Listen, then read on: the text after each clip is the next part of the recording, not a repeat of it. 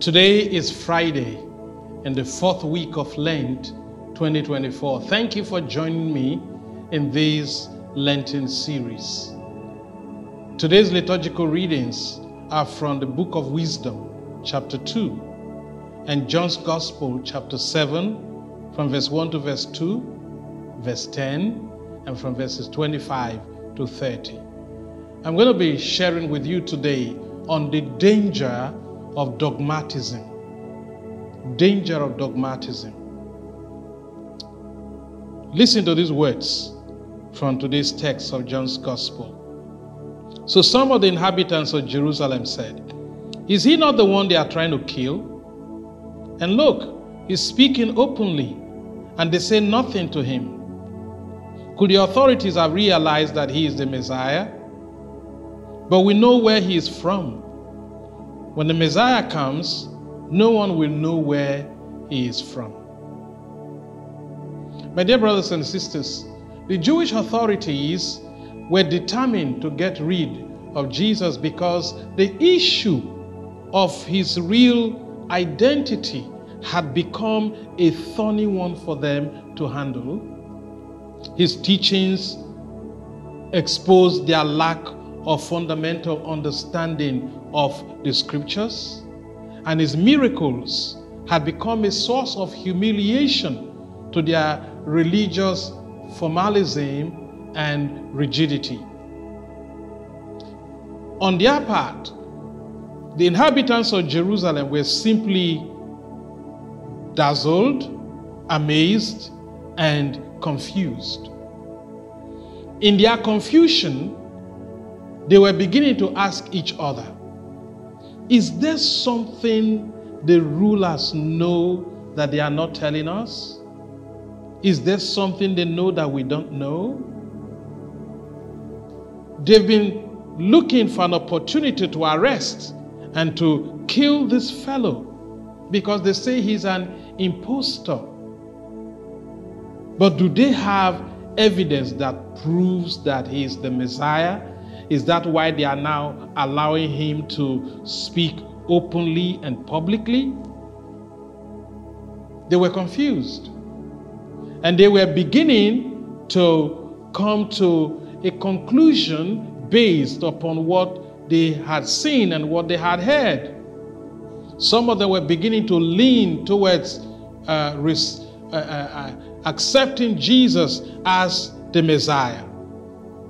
But for some others, as soon as the thought came up, they hurriedly dismissed it. And so it became an opportunity for them, even though they had an opportunity to reconsider the things that they had learned, they turned it down. In verse 27, we learn why they quickly answered their own questions and they changed their minds. In their minds, Jesus couldn't be the Messiah because they knew where he was from.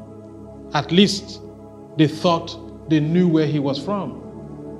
They surmised that Jesus was born in Nazareth because that's where he grew up. But they didn't realize, nor did they know or care to know that he was actually born in Bethlehem in fulfillment of the prophecy of Micah in chapter 5, verse 2. Little did they know that by saying these words about Jesus, they were also actually fulfilling prophecy. The prophet Isaiah says in chapter 53, verse 3, "He was spurned and avoided by men, a man of suffering, knowing pain, like one from whom you turn your face, spurned, and we held him in no esteem." In their reaction to Jesus, they too were fulfilling prophecy. Now, in contending that they knew where Jesus was from, they were actually now going back to what they had been taught concerning the physical birthplace of the Messiah. They were also referring to the way that the Messiah was supposed to appear on the scene as they had been taught by the rabbis. The rabbis had been teaching over time that the Messiah would suddenly make himself known without warning. He will suddenly appear on the scene. That was a popular belief at the time of Jesus, and that his ancestry would not be known. In fact, many of them believed that the Messiah himself would not know that he was the Messiah. He would not know where he was from. According to these popular beliefs and teachings of the rabbis, the Messiah would not know his own identity until the prophet Elijah suddenly appears and anoints him and empowers him. So suddenness, that element of suddenness, was key to their beliefs concerning the coming of the Messiah. Yet, all of these were in spite of the prophecies of scriptures. All of these, none of this was scriptural. But the life of Jesus, his birth, his words, his miracles, his life, all of these were already fulfillment of well-documented scriptures. Yet the people of Jerusalem, the rulers of the people, would rather stick to their traditions, their speculations that were not found in the scriptures.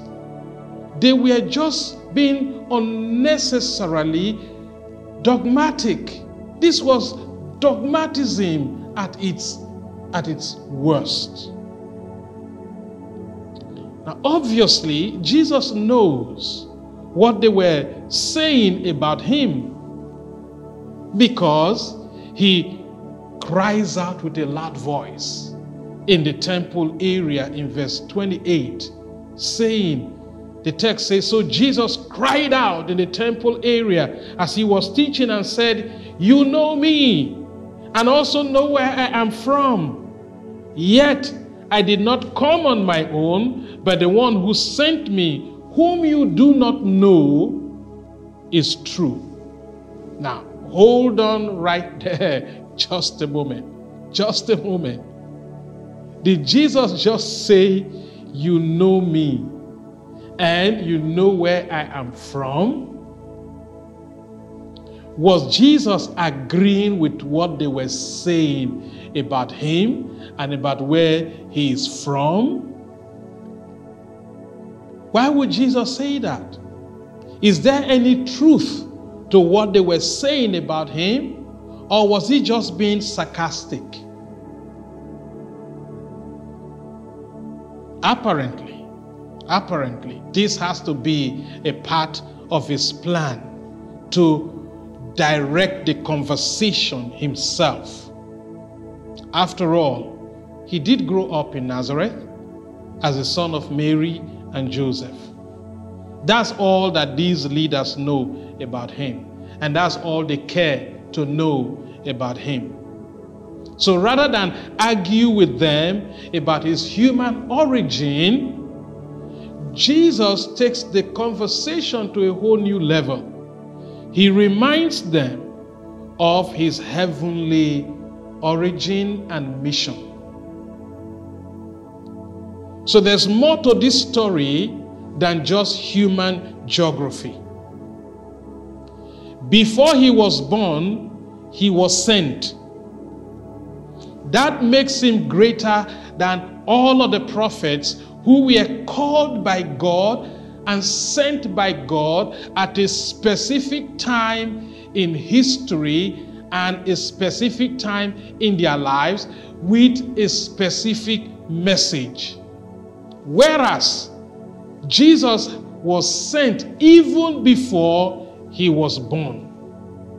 So what we have here, what we find here is Jesus adjusting the focus of the people's attention, moving it away from himself and placing it upon the sender, upon his Father, upon God. They know, these hearers know that he's talking about God because he had used such words before. He describes his heavenly Father with these words: "He who sent me is true." Would that not be obvious to his listeners? Who sent him? The scriptures describe God as being eternal and unchanging. But the word true in this instance has a different meaning. Jesus is saying that the one who sent him is real, he's authentic, he's genuine, he's trustworthy, he's worthy of being believed, and that he can be known personally and intimately. He is worthy of genuine worship and wholehearted obedience. That is what he was talking about when he said he is true.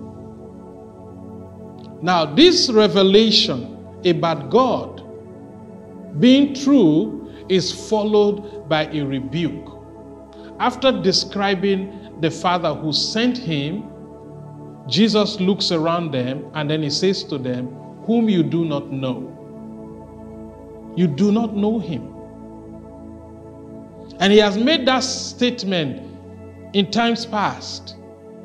And here he is saying it again, that they did not know him because they do not recognize him as their Messiah. You cannot know one without the other. You cannot know the sender without the one that he had sent. And you cannot know the one that he has sent without knowing the sender. Both of them are inseparable. In verse 29, Jesus says, "I know him because I am from him and he sent me." I know him, that is knowledge. I am from him, that is his origin. He sent me, that is his mission. So all of these constitute a strong foundation for his identity as the Messiah, as the Son of God. You see, my brothers and sisters, the Jewish rulers had so much information and misinformation about God and the Messiah, but they never really knew him. Of course, there's a great difference between knowing God and simply knowing about God. Millions of people know about God, but they do not really know him. There is a theoretical and an experiential knowledge of God. And it is this experiential knowledge of God that is so vital. In writing to the Philippians in chapter 3, St. Paul said, to know Christ was the one thing that he desired above all else. To know Christ and the power of his resurrection. Now, isn't that amazing? Could you and I say that our lives are reduced to one single, irreducible minimum? If somebody approached you and said to you, what is the most important thing in your life? What is your life all about? Will you be able to answer, this one thing I do? Or would you rather say, well, I've got like 10 things on my list? I mean, it's just simply amazing to be able to say, in my life, there is just one thing that is profoundly important. One thing. And that is my Christian experience of Jesus Christ and the power of his resurrection. This one thing I do. And guess what?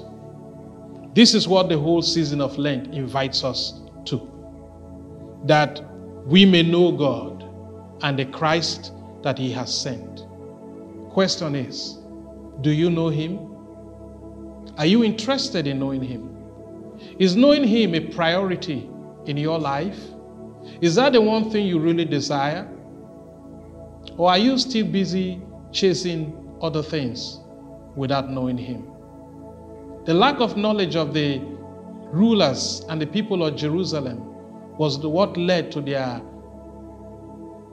betraying, arresting, and getting him killed. Lack of knowledge is self-destructive.